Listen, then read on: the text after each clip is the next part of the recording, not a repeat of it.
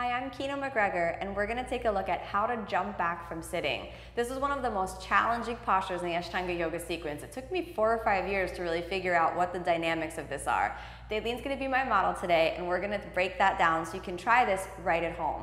The first key to jumping back is going to be to have a deep cross, a deep bend in the knees. So let's just work on that. Crossing your feet, bring them as close into your chest as you possibly can. Bringing the knees close into the chest will help you compile yourself into a little small package.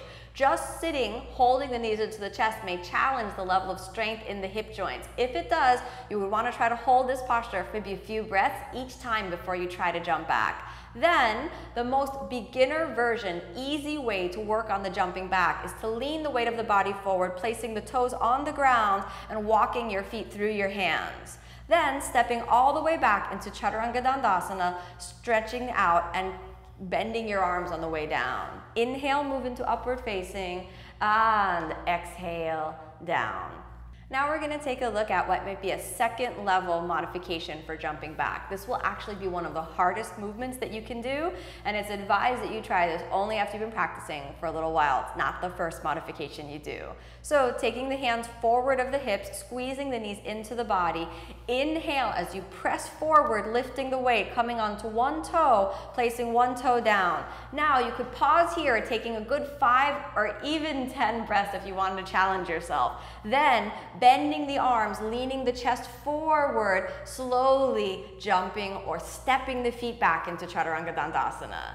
Inhale, upward facing. The next level of working on jumping back will involve combining that motion with a full jump. So make sure you take the hands forward of the hips, work on that tight little package, and inhale, pressing forward, come with one toe down, straightening the arms, feeling the weight leaning forward, then bend your arms and jump back, landing into Chaturanga Dandasana.